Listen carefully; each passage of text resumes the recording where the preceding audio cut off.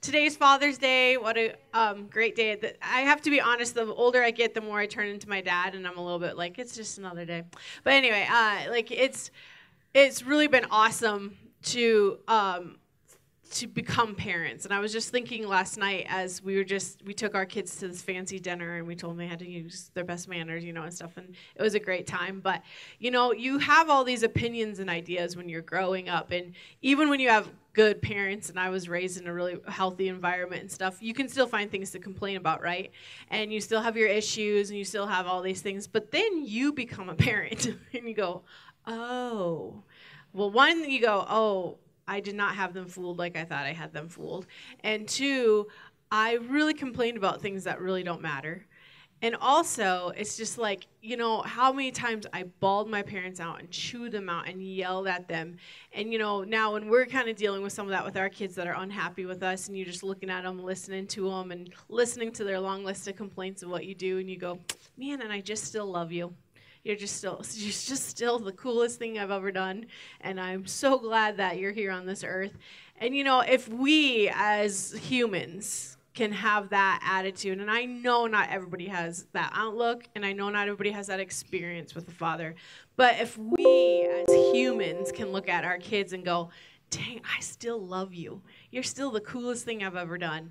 Even though you're being so rotten and so mean right now, how much more does our Heavenly Father? And I was just kind of had this cool picture of where it's like, how many times have we shaken our fists at God and complained at God or blamed God? And he's just, in my human frailty, I think he'd be like, oh, I'm so worn out by this. And no, he still has a smile on his face going, you can be as mad at me as you want, but I love you.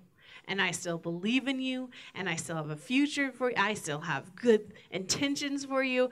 That's pretty remarkable to think about and to have that picture. And so if you didn't get to grow up with a dad that had any sort of healthy picture for you, when you see our Heavenly Father, I hope that you can see that he looks at you even in our frailty, even in our mistakes, even in our anger, even when we're totally blaming everything that's going on him, that he still looks at you and says, I love you, and I wouldn't change a thing. You're just so cool. I'm just so glad you're here on this earth. And so I hope that we can all kind of change our perspective with one another and with our kids, with our parents. It's, life it's brutal out here sometimes, but oftentimes we just kind of get caught up in our emotions of it and forget just how good our Father is. And we're going to sing that song here in a second. But if you guys just stand with me. And we have lots of things to pray for. We have lots of things to be thankful for. I'm going to trust you guys to do that. But Pastor John is headed out tomorrow, and so we're going to be believing for a safe trip, a smooth trip. Man, if you have traveled at all recently, it's not as luxurious as it once was. It's not glamorous anymore.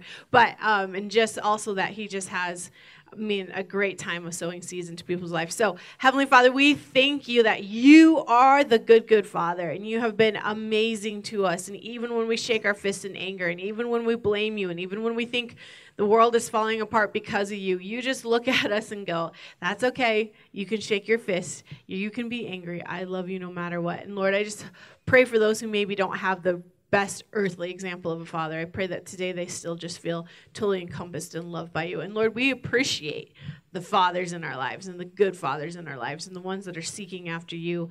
And we just celebrate them today and bless them today.